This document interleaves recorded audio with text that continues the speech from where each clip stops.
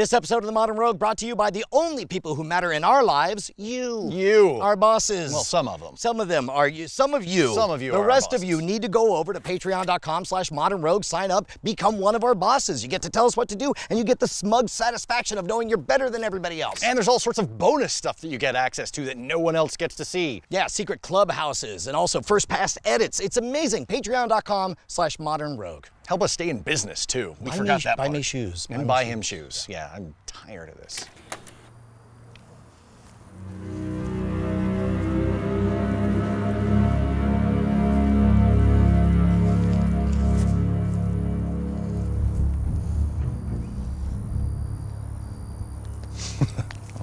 Okay.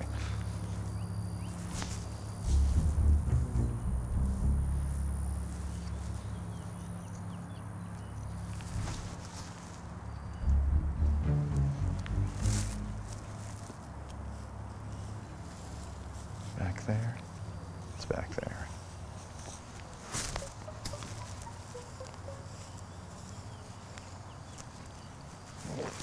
There. Peace and quiet, finally. Desperate defense!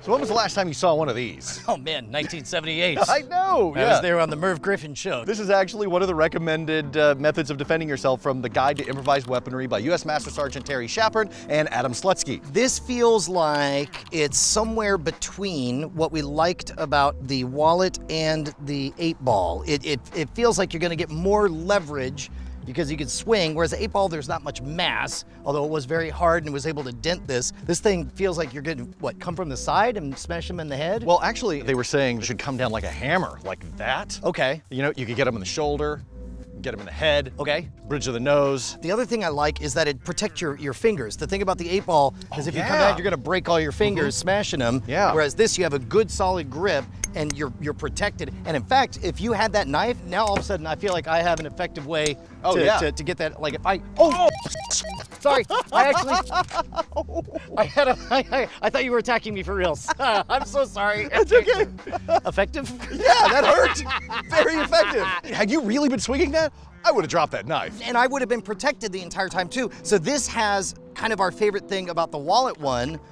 Might be the best of all worlds. I do worry about it being glass and breaking. That's the thing. It might very well break. I mean, you get somebody in the skull with this pretty good.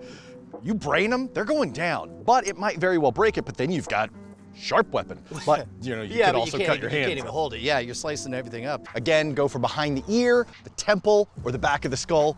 You'll take them down. All of those knockout places. Yeah, exactly. You could also go for their fingers and hands, like you just did. This thing is heavy. Yeah, it's easily 1.5 pounds, 2 pounds. Picture a 2-pound dumbbell. Like that's gonna break some stuff. Let's see what kind of crushing power we get out of this. Now I'm getting a little bit of extra weight from the gauntlet in the hand, but that thing is a beast. I think that might be the most powerful of the entire week. That weight, it just punishes. Right? Just pulverized it. You want to try it on this, or are you Yeah. worried about it shattering? No, let's give it a shot. All right. Okay, better or worse than the 8-ball? Much better than the 8-ball. Really? Much better, yeah. The thing is, though, that thing shatters. That's bad news. You could seriously hurt yourself. So for this one, we recommend find a full set of plate armor. Yeah. Grab a gauntlet. Put on safety goggles, and then, yeah, look at that. You can see that sharp edge right there. And that precise point of impact is gonna make a big difference. Now, one of the other methods that they recommend is a little bit ludicrous, but let's say you're coming at me and you're like, ah! Yeah. Ah! No. In the mouth. They don't.